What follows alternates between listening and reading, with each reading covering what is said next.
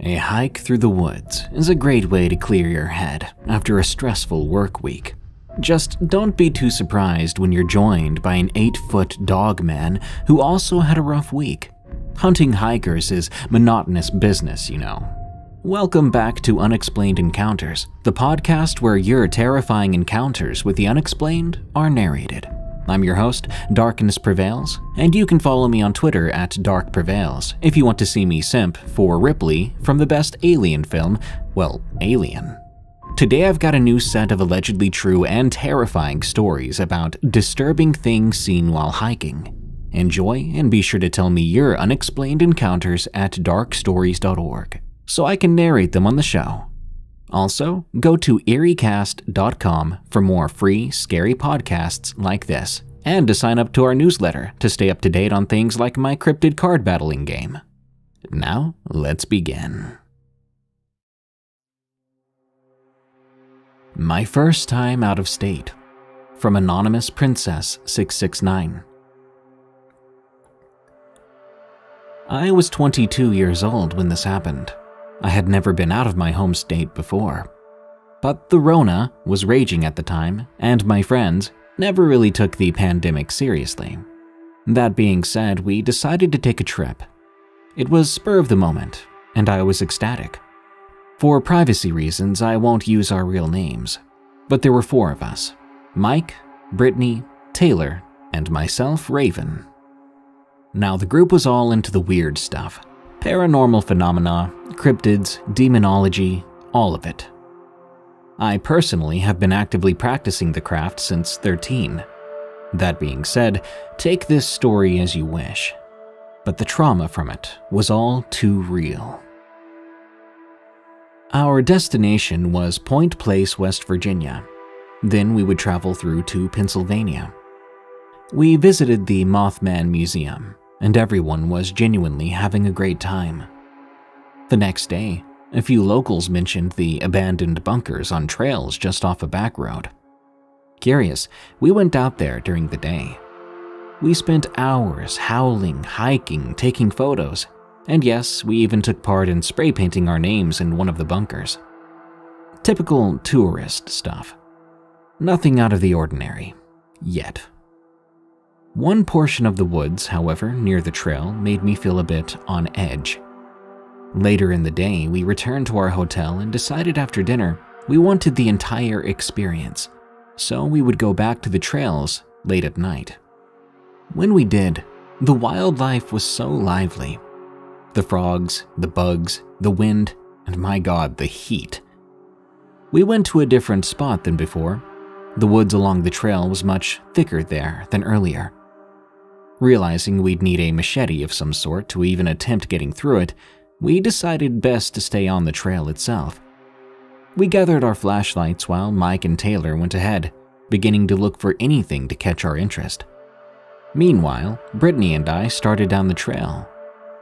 From where we walked, we could still hear the boys. Taylor was always loud, but we could hear them exclaiming as they had come across what appeared to be a summoning or sacrificial circle. I kid you not, there were candles, wax, and what appeared to be blood, all these things covering the floors inside the bunker. We hollered that we wanted no part of it, and continued walking along the trail. As interesting as it sounded, neither of us really wanted any part of that, or any attention brought to us if they did conjure anything or happen upon any strange people. The boys slowly caught back up with us, and we all kept talking and walking.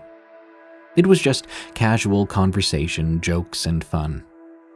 As we made our way farther down the trail, there was a weird quiet, an eerie silence. We all noticed and stopped to look around. Brittany and Taylor both being hunters and myself being raised by a hunter, we all knew that this type of silence in the middle of the woods was something you didn't want to ignore. Mike then turned to us. He was about 10 feet ahead of the group. Suddenly, from about 30 feet into the heavily wooded forest, we heard Mike's voice holler to us. But we were all looking at him right in front of us, just a few feet ahead. When that voice came, his mouth never moved. I began to panic then, my heart racing. I wanted nothing more than to run back to the van, and so I did. As I began to run, Taylor by my side, we saw what appeared to be a light of some sort, with sounds of something moving through the woods towards the trail accompanying it. I did not stay to find out what it was. Taylor, Brittany, and I booked it to the van, but Mike lagged behind. Maybe curiosity got the better of him, but he never saw what came out of those woods either. Not a single one of us saw what it was that mimicked his voice. To this day, no explanation was offered. Mike was upset because he wanted to be a witness to whatever this may have been, but the immediate fight or flight response I had reminded me that it may have been for the best of us that we didn't make contact with it. Fast forward a few days, we'd spent our time with no further events in West Virginia. We just admired its beauty and nearly died from the heat, really. When we finally arrived in Pennsylvania, we decided a hotel for the first night was best. Taylor, Mike, and I grabbed our bags while Brittany checked us in. As we were talking, Taylor, being the newest to the cryptozoology thing, decided it would be funny to scream, "Hey, Wendigo!" after I'd finished explaining the importance of never speaking its name for what seemed like the millionth time. I looked at him, not sure if I was disgusted or terrified. And of course, our hotel room was on the bottom floor with a window right towards the woods, near the parking lot. Needless to say, I barely slept that night, although nothing happened then. The next day, we set up camp in a beautiful location, where there was a vast and cold river. The forest was alive that night and singing. We'd certainly hit the jackpot on locations to make a temporary home. We found state land our second day there, and decided we would go for a hike. Now, here I feel like a little history would be helpful. Mike and Brittany had been together for many years. Brittany has a lot of health issues, crippling anxiety, but she's a good person. Mike was an outdoorsman, cryptid obsessed, brave, curious, and most importantly, bullheaded. Taylor and I have known each other for 11 or so years now, and he's been my best friend for 4 long years. We did everything together. And we've now been dating for almost a year. Needless to say, I know him like the back of my hand. I've known Brittany and Mike for quite some time too, and introduced them to Taylor. Now, with all that being said, we had ventured out into the thick forest and began to hike up this mountain. We had walkie-talkies for contact as we split into 2 parties. Taylor and I taking the right side of the mountain, while Brittany and Mike took the left. We decided to meet up in the middle at this small creek after making our way up. It wasn't long before I noticed that the woods felt heavy.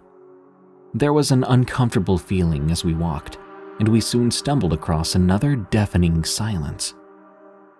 The birds had stopped chirping, and nothing in those woods seemed to even take a breath. This quiet was shattered when our walkie-talkies went off, making both Taylor and myself jump.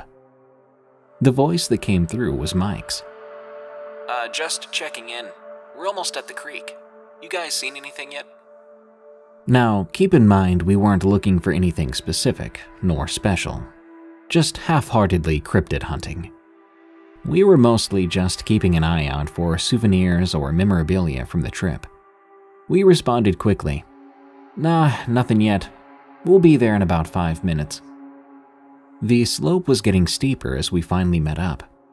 Brittany had sat down and told us she couldn't go farther up. Her hip was causing her too much pain. I decided I would stay behind with her. The boys wanted more adventure, so we said our goodbyes and asked they check in every few minutes or so. As the boys ventured forward, Brittany and I sat and talked. The discussion was nothing too exciting, just discussing what we were going to have for dinner, as we both had rumbling tummies. Suddenly, from not far off, we heard what could best be described as a buck grunting or huffing. This loud breathing resembled a snort. We looked around, but we didn't see anything. We decided we should check in with the boys, then head back to the van. When we did, we learned apparently that Taylor and Mike had separated. Mike was heading for the top, and Taylor followed the creek, which took a left turn heading into a lake.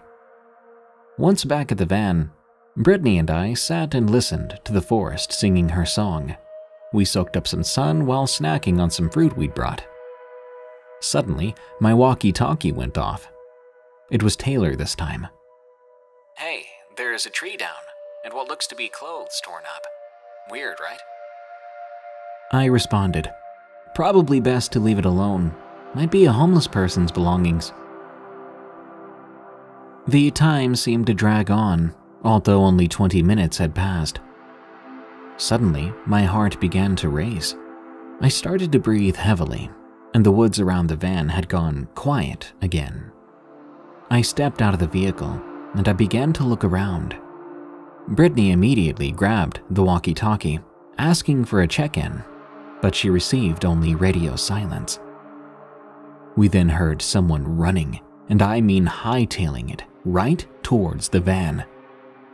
I stared in disbelief as Taylor came bursting through the tree line. His skin was shining with sweat, and he was heaving as he tried to breathe. He then ran towards me, and he couldn't catch his breath. He was breathing so fast, he suddenly bent over and threw up on the ground. When he finally calmed down enough for him to speak, the story he gave was chilling to say the least. He'd been walking up the creek until he came across the lake or pond. He saw a few people across the water, and they waved, but they didn't pay much mind to one another. He then headed back into the woods, and he started back down the way he came. Suddenly, from his right, he heard a voice. My voice. He said I sounded weird, saying it sounded like me, but it was so emotionless, and it made his blood run cold. Taylor, come here. The voice called, but to his surprise, there was nothing he could see. Taylor. The voice repeated, almost like it was taunting him. He suddenly felt the need to run, everything in his body telling him to just hightail it. He ran full speed down the mountain, and when he stopped for a moment, he realized he didn't know where he was. The woods were silent. You could even hear a pin drop. He frantically looked around when suddenly he heard a loud twig snap behind him. He booked it again, running blindly in no particular direction, other than down the mountain. When he finally made it through the tree line and back to the van, he saw me at the van, and his panic had fully set in. The forest around us sparked to life again, moments after he came running out, as if to tell us whatever that was no longer there. I tried everything in my power to help him calm down, until we all made the uncomfortable realization that Mike had not come back yet. We radioed in. Nothing. Brittany, who was now getting more worried, radioed again and again until finally Mike responded. He let us know that he was almost back to the van. He was on the left side of the mountain from us. He came walking out soon enough, blissfully unaware of what had happened. He was just excited about the new sights he'd seen. We got out of there quickly. Taylor lay across my lap in the back seat. Now here's where the history portion felt necessary. Knowing Taylor like I do, it's crucial to understand that nothing makes him cry. It's difficult to get emotions out of him at all, and usually he hides his fear quite well. But at the moment, he was shaking like a leaf, and genuinely could not be consoled. None of us knew what actually happened out there, or what had been targeting Taylor. I'm 24 now, and I still have to console him some nights because of his nightmares from that day. Nightmares about a beast. He can see nothing but antlers. It chases him, grabs his leg, slams his body against a tree, and then he wakes up. And every time he wakes up from this dream, his body is shaking, and he's absolutely terrified. Take this experience as you wish, but please remember, If you go out looking, you may just find what you're looking for. And never, never say the name. It only takes one time to draw its attention to you. Visit in the Woods. From Hunter L. The woods can be a very scary place. I know this well.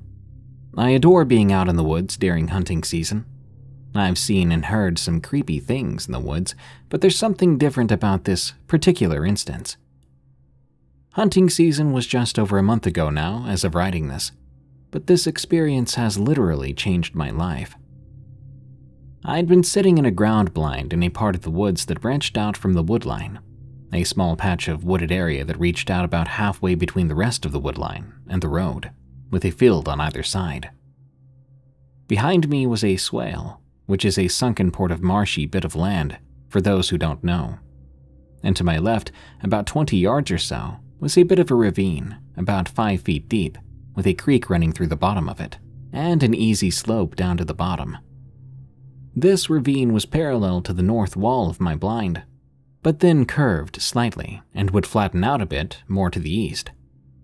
My blind was maybe a third of the way from the woodline to the end of this, well, we'll call it a finger of the woods. My blind is octagonal and has 4 windows, little flaps with latches to keep them up in the closed position. It was situated such that every window faced a cardinal direction. Primarily, I was sitting facing eastward farther into the woods, with the road directly behind me a good 130 yards back or so. The door to enter the blind was behind me and to my left. By this point, the wind had picked up and was blowing from the north, so I had closed that window and always kept the window facing the road closed, for obvious firearm safety reasons. After sitting in that blind for about 2 hours that morning, without so much as a squirrel sighting, I began to hear these footsteps. I think that's what they were. Leaves crunching from something and all that. It was behind me, slightly to the left. This struck me as a little odd because it sounded too close, like I should have been hearing it much sooner than that. I figured it must have been coming up from the swale behind me. That is a popular area for deer to bed down in, so I got ready to shoot once it entered my vision. But I couldn't turn myself around, as that would make too much noise, and I'd have to open 1 or 2 windows, which would scare off the supposed deer.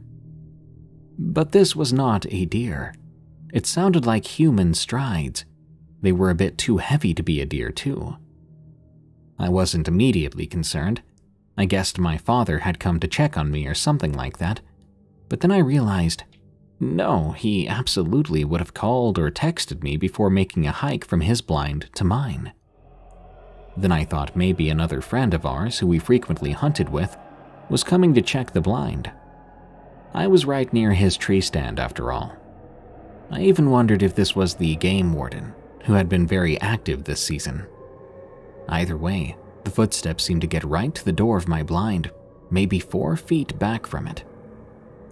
Assuming this was a person, I simply reached over and unlatched one of the windows to peek out that way, since opening the door to the blind was rather arduous. I would have had to open all the little latches in the dark. When I looked outside the blind window, I saw to my surprise absolutely nothing. There was no human, no animal, nothing standing where I'd heard those footsteps. Deciding I was simply freaking myself out over nothing, I closed the window again and I got situated back in my chair. A few seconds later, the footsteps started again. They walked past the door and were directly to my left. They were clear as day. No question about it, something was moving outside my blind. I quickly reached over and opened the window again, quickly seeing no one, and even looking around on the ground, thinking it might be a squirrel or even a chipmunk jumping through the leaves.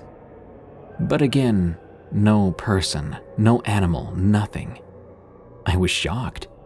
I'd heard those footsteps clearer than ever. They had sounded no more than 3 feet away from me. I could have reached my arm out the window, swung it about a bit, and I would have been touching whatever was out there. How could I not see anything? Thoroughly spooked, I got chills and closed that window again, sitting back down and waiting. Sure enough, before long, the footsteps picked up again. They walked forward, but didn't go far enough that they entered my vision. They veered off to the left, away from me, heading northeast. I didn't even bother trying to look this time, not right away at least. After a few moments, I heard them begin down the slope into the ravine and walk right down to the creek at the base of it. I peeked out in that direction by leaning far forward in my blind, and I could see where they were coming from. But whatever this was would have been in the ravine, out of my sight. The footsteps got down to a particular section of the creek, stopped, and I never heard them again. In the moment, my mind was racing with thoughts like, what was that? Was it real? Is it still down there? But then I realized something. Roughly 8 years ago, a friend of ours had passed away. An older man, the father of the friend I mentioned earlier, in fact, whose tree stand was nearby. After his passing, he was cremated, and we spread his ashes. We spread them in the very creek I'd heard the footsteps vanish in, the exact spot where the footsteps stopped. Suddenly, I knew exactly what I heard, who I heard. I knew the old hoot was checking who was in the blind. I'm sure he was happy to see the young blood, the new generation as he liked to call me, sitting in that blind, keeping the tradition going. Not all ghost experiences have to be scary or malicious. Some can even be comforting. For me, this one certainly was. One of actually a few weird things. From M. Hopper 1000. When I was about 11, maybe 12, my family and I moved out to the middle of some abandoned strip mines in rural Alabama. It was awesome. Going swimming in quarries, lots of abandoned equipment and cliff faces to climb, caves and miles of trails, and abandoned dirt roads used by the mines to explore. The trade-off was there were a lot of venomous snakes, and at night, it was dark. No streetlights, just the occasional porch light, maybe every mile or so on the main road. One day in particular, my friend P and I were out on one of the dirt roads that went off to the side of the main mine road. We hadn't been down that road before, but it was like 10 a.m. on a bright summer day, so we figured, why not? We had gone maybe a mile down that road when we came to a left-hand turn. Beside that left-hand turn and alongside the road we were walking on was a small lake. We walked up to the lake, and we watched small frogs and a turtle swimming around. Around then, I caught movement across the lake. I saw a man then. He walked away from us heading up the hill. I poked my friend P and pointed it out. "Who is that? Why is he out there?" We were miles into the mine trails. No people anywhere, no houses nearby. We both stood up, and as soon as we got right on our feet, the man stopped walking. In a split second, he spun around and started to run right in our direction. We bolted, and I mean we ran like Forrest Gump. I looked back, and he was running faster than any person I'd ever seen. He covered the distance. He had to run down the hill and around the lake to get close to us, a route which was easily 300 yards, in seconds. P grabbed me and we jumped off the road into a ditch behind some bushes. We hid ourselves. I peeked out, and he was maybe 30 to 40 feet from us then, spinning around in the road. He was making this god-awful grunting sound. And, weirdly enough, I swear he had an entire cooked chicken in his hand. He was wearing absolutely tattered and destroyed overalls, dirty boots, and he had what I can only describe as a Cro-Magnon brow, a huge brow. Now, my memory might not be super accurate, given how long it's been, but it seemed like his forehead stuck out a good several inches over his eyes. He was the scariest thing I'd ever seen. He kept spinning around in the road and started running back the way he came. The two of us stayed there in that ditch for nearly an hour, afraid to move. We just listened, watching in case he was hiding and waiting for us. Eventually, when it felt safe to do so, we crawled along the roadside all the way back to the main road. From there, we walked, but stayed in the tree line until we saw the main paved road. Then we ran, running all the way back home. We got home, told our fathers, and both of our fathers and P's older brothers loaded up and went looking for him. But they never found a thing.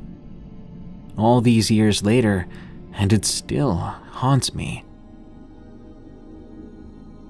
Now, my girlfriend recently took me out to her grandmother's house to meet and spend time with her family.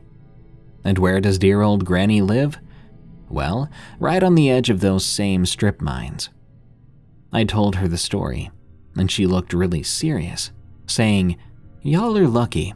There's all kinds of bad things that happen in those mines." So yeah, every visit to Grandma means the Glock and the 12 gauge ride with us. That's my creepy encounter story. Update. I forgot to mention this until I was telling my dad about writing about this story on Reddit. He reminded me of something. I got beaten up really badly my last day of summer school. So to make me feel better, and for passing summer school, my parents bought me a Kawasaki motocross bike. My dad had an old Honda racing bike, so we tried to ride out there any chance we got. One day we were out deep in the mines, and I saw a wooden crate or box off the road in the bushes. It looked about 6 feet long, maybe 18 inches high. Me being a nosy kid, I walked over and looked inside. There was a ton of hay, a blanket, and an old pillow. I called my dad over and showed it to him.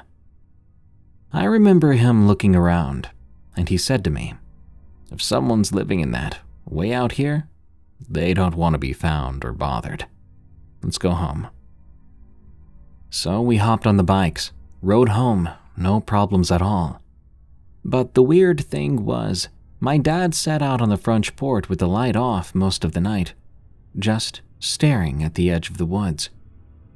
He never explained why, and I can't believe I never put these two incidents together, but now I think I know.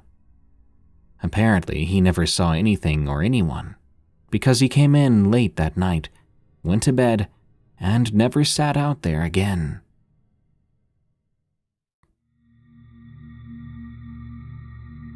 Secret Shack in the Park. From Weston, Kenyon.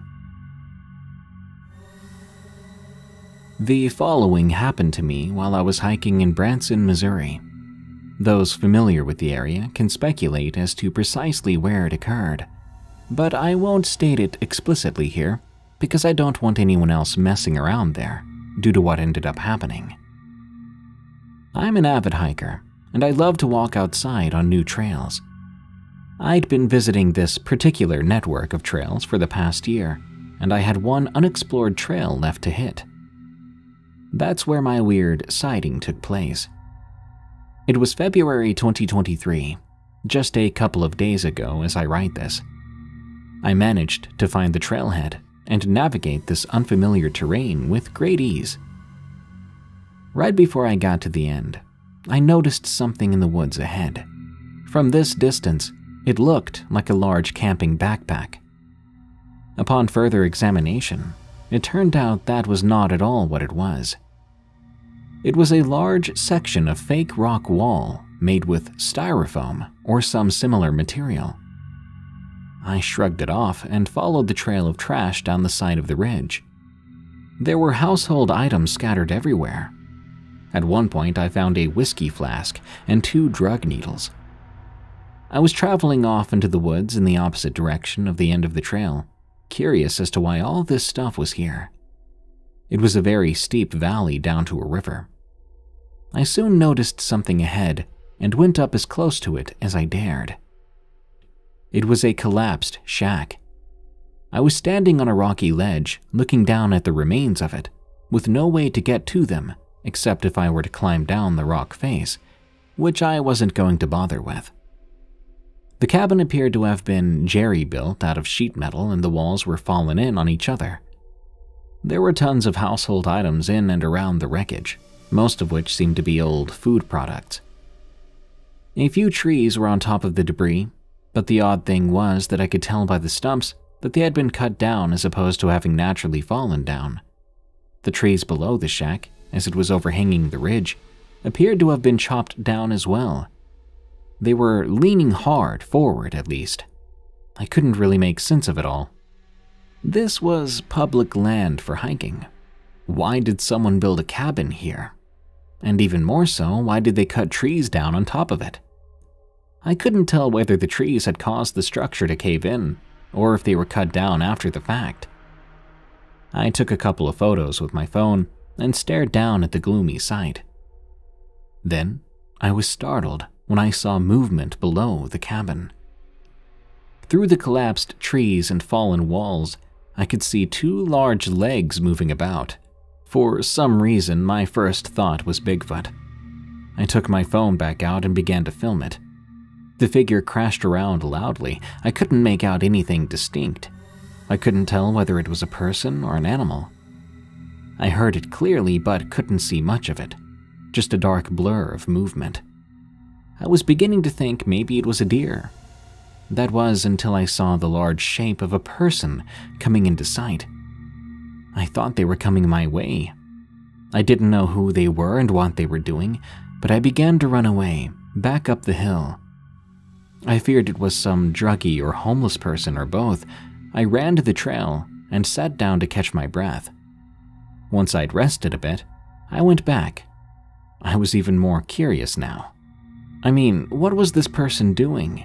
And why were they below the shack and the trees that were leaning on it? That seemed pretty dangerous to me. The whole thing could come down on top of them. I crawled down from a different angle to try and get a glimpse of this person.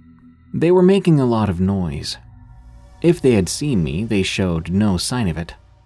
Suddenly, I heard a cough, which confirmed it was indeed human. It sounded as though they were building something. I then began to hear banging sounds and dragging sheet metal. I went down the ridge off to one side of the shack to try to reach where I estimated the person was. I could see more, but still not enough. I couldn't tell where they were most of the time. All I heard was stuff being moved and stacked, as well as hammering sounds. But it didn't sound like they were actually using a hammer. It sounded like wood hitting wood. Eventually, I was too sketched out and left.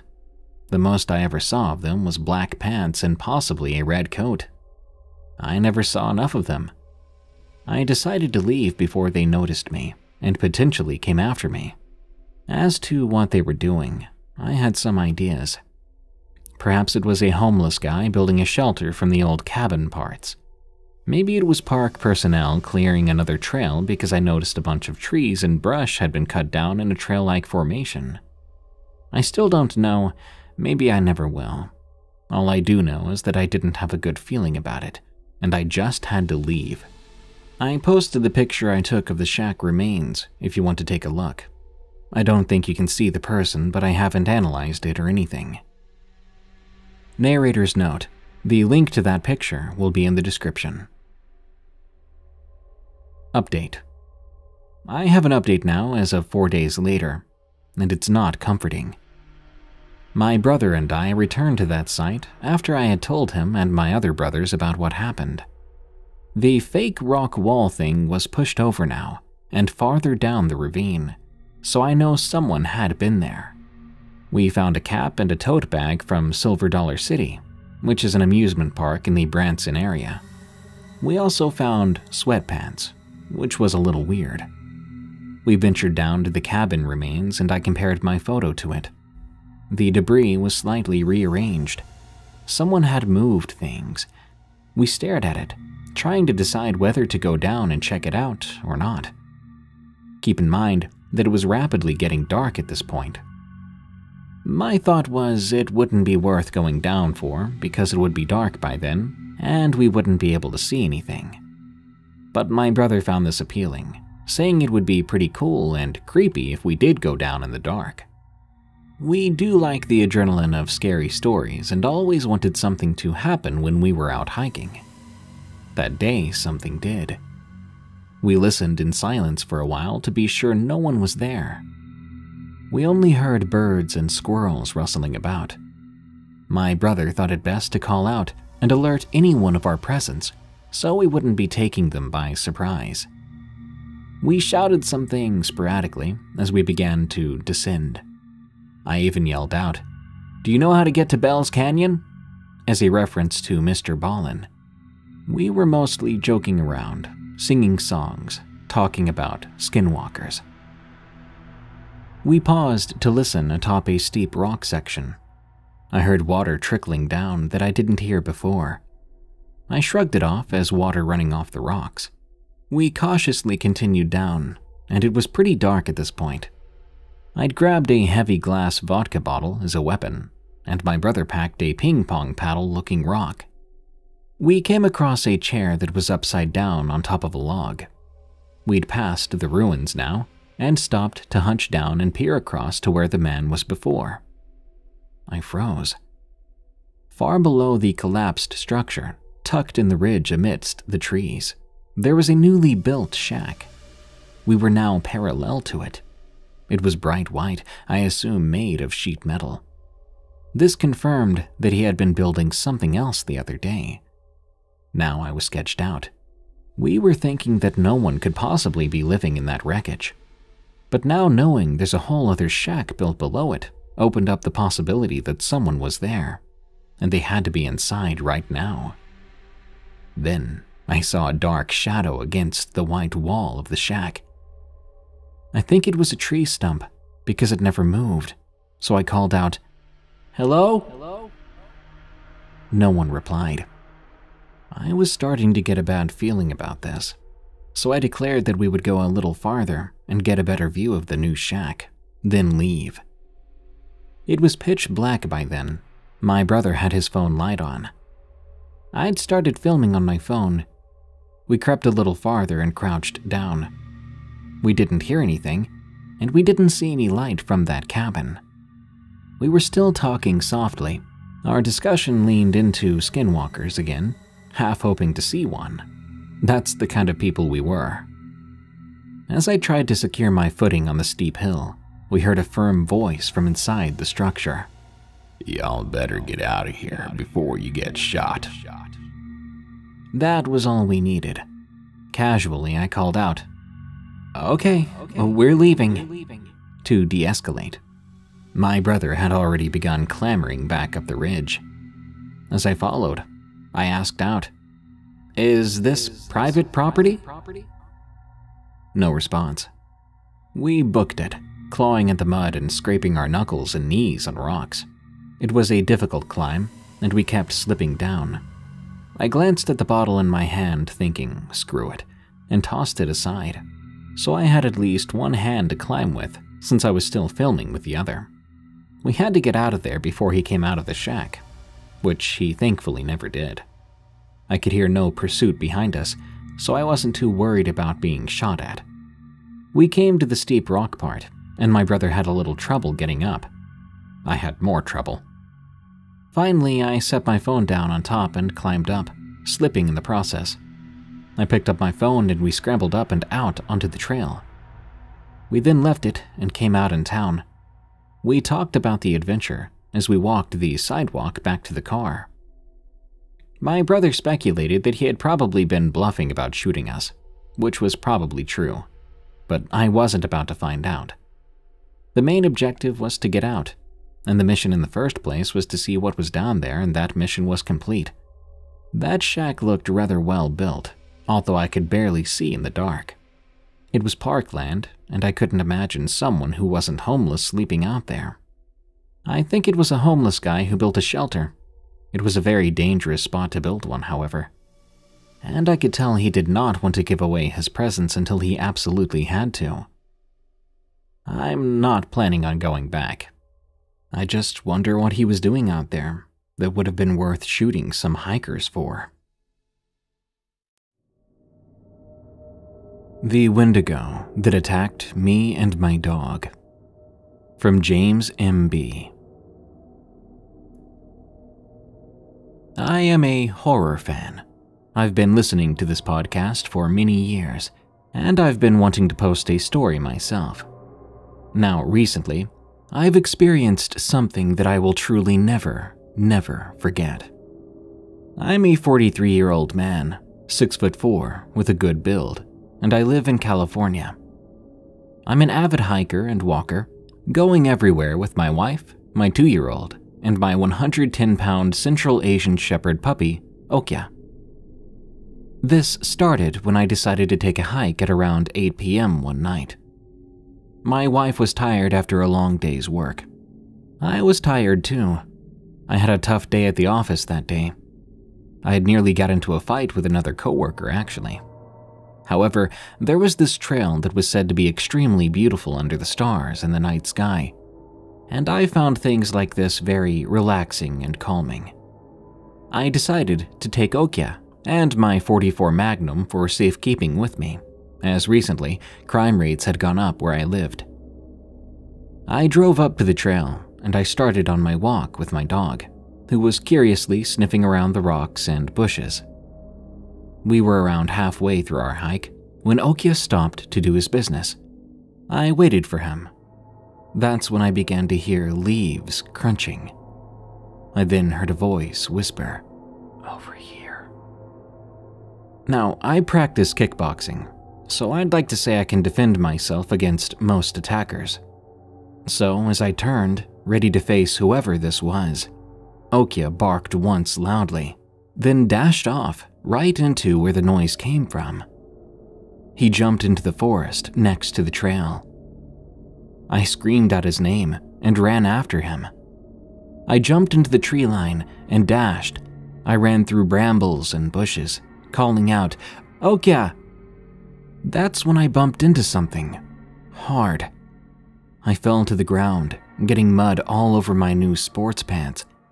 I managed to pick myself up quickly. But then I froze. There, in front of me, there was some kind of thing. I couldn't take my eyes off of it. This thing looked similar to the SCP-096 Shy Guy, except with a bigger frame, longer arms, and longer legs. I swear it had to have been at least 10 feet tall. Its skin was stretched and pale. Its eyes were blank and white. It was drooling and slobbering from its mouth, blood smeared over its lips. I was speechless, absolutely stone cold with terror. I was only able to utter 3 words. What the heck? Its mouth opened then, and it let out a horrifying shriek.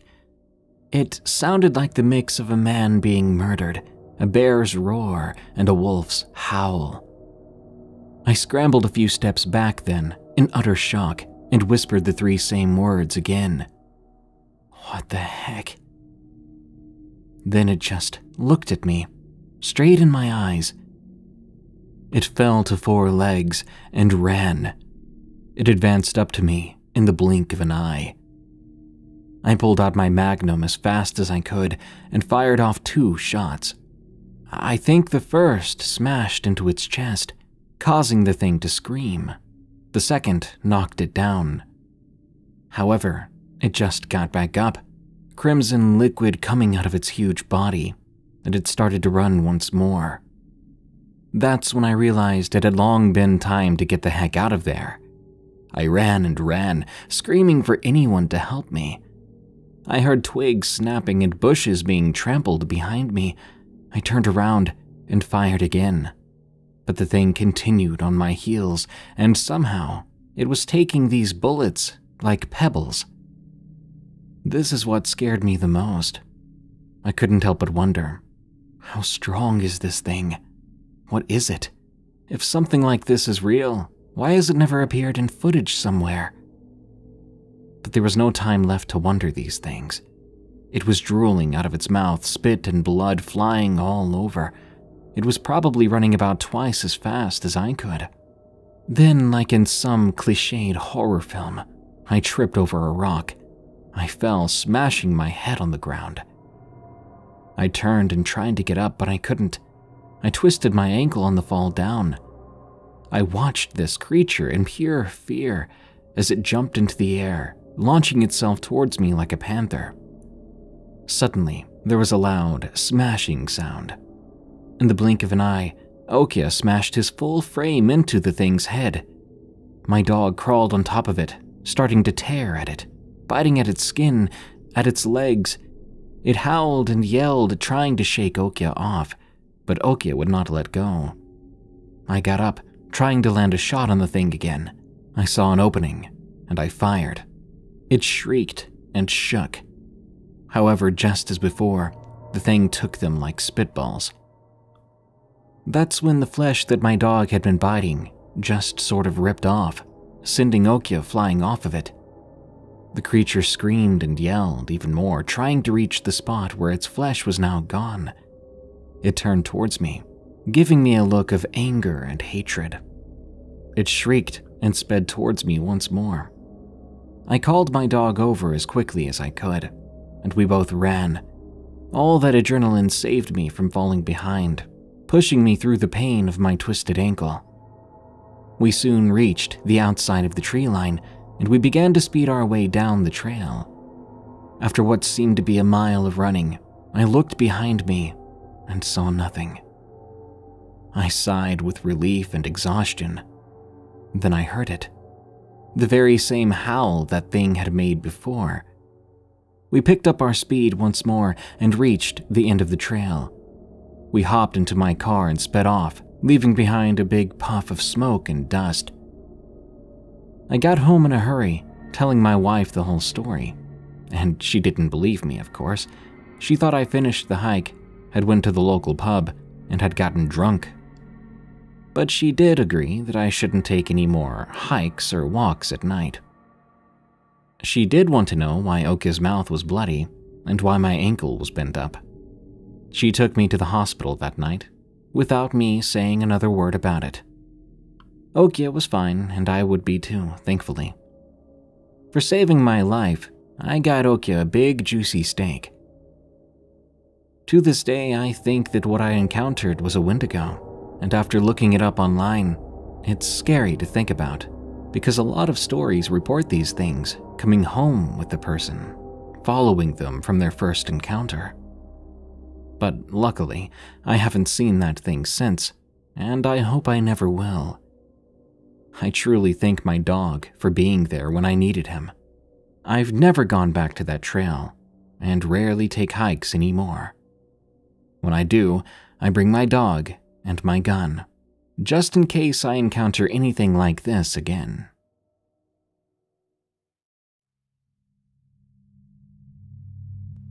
Tent Camping Fright, from Pleasant Peasant. This story is a little short, and I'm really just looking for someone who had the same experience as me. That year it was the first night of spring break, and I decided to go tent camping with my dad in East Texas. I had a machete with me, and I wasn't feeling too uncomfortable. We set up camp, sat by the fire, and went to bed. Everything seemed normal, until later. I woke up at 12:30 to hear someone's dog barking frantically at something.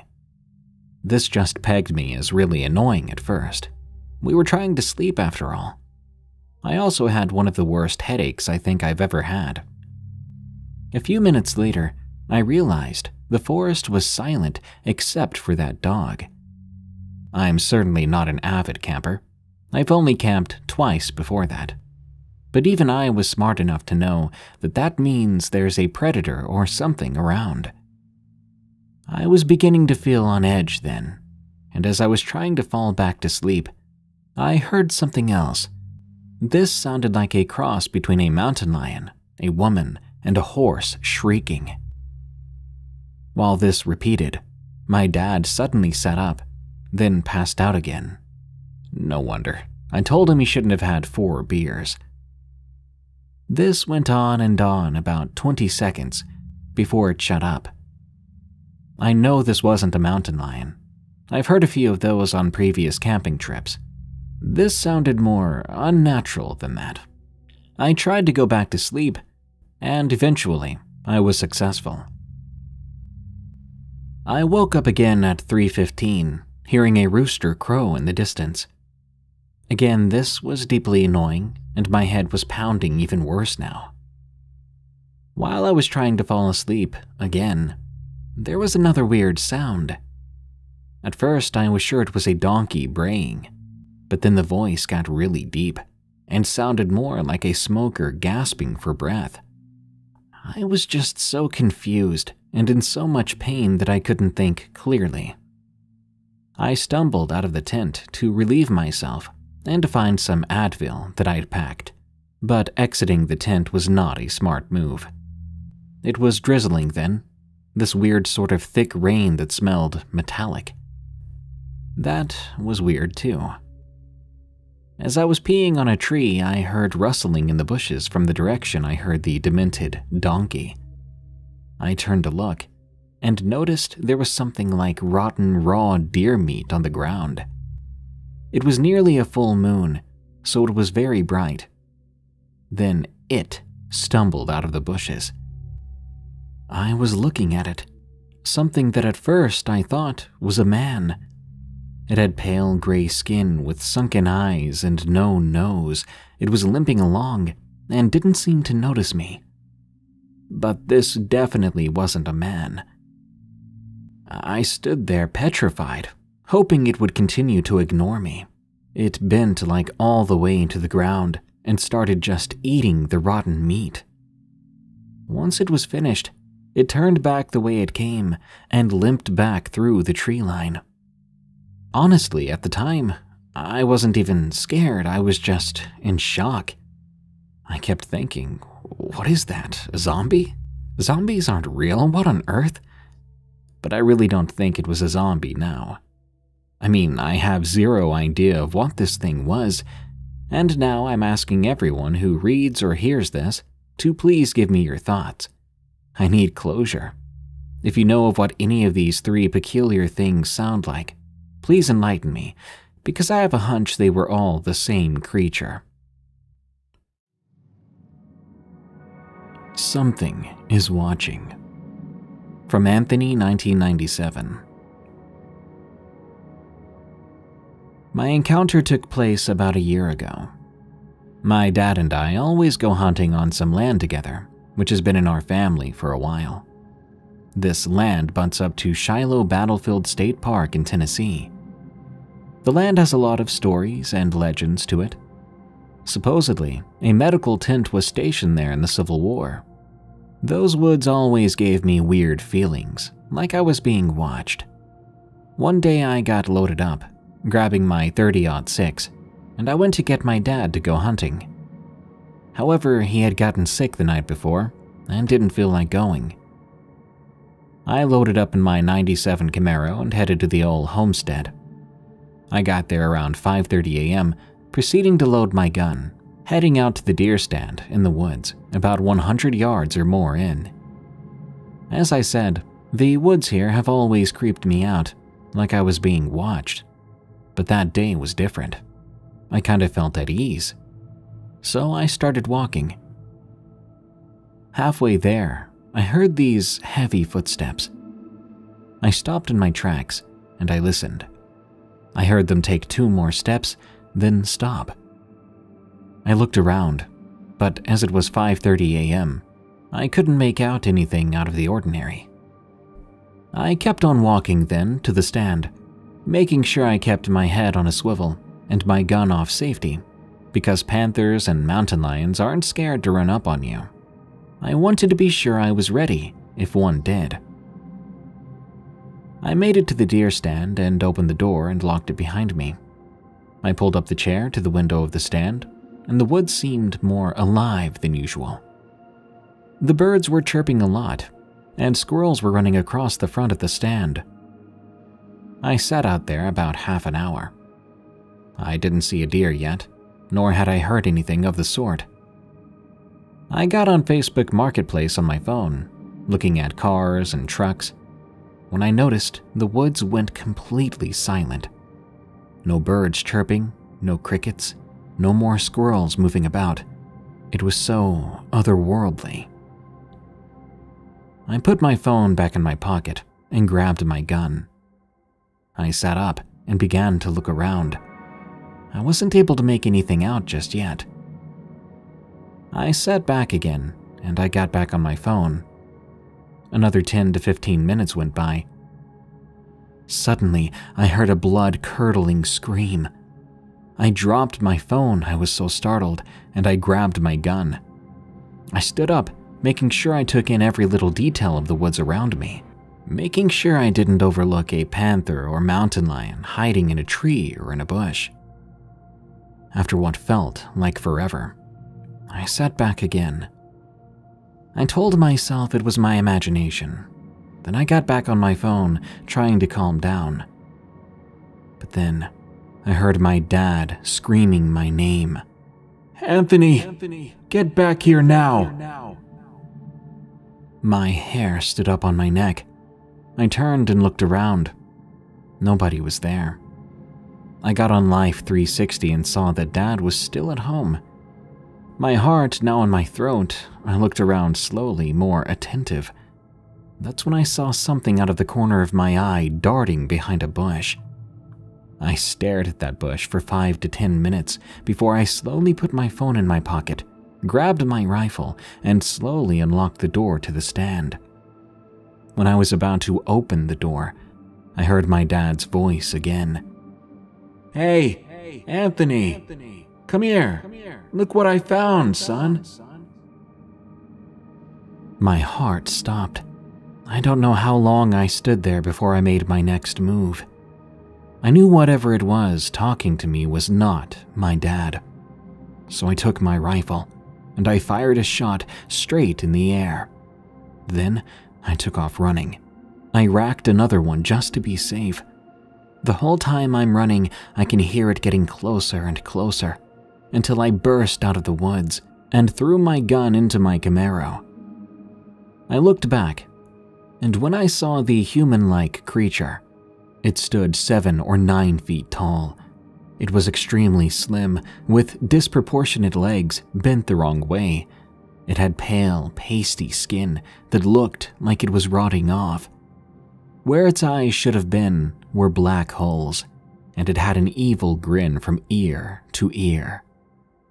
I threw my Camaro into reverse, slinging gravel as I pulled out of the little drive. I haven't been back, and I don't know if I ever will go back to hunt on that land.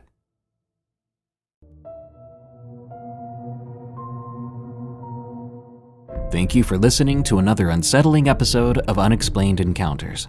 You can send us your story to have it narrated on the show at darkstories.org. Unexplained Encounters is an EerieCast original series.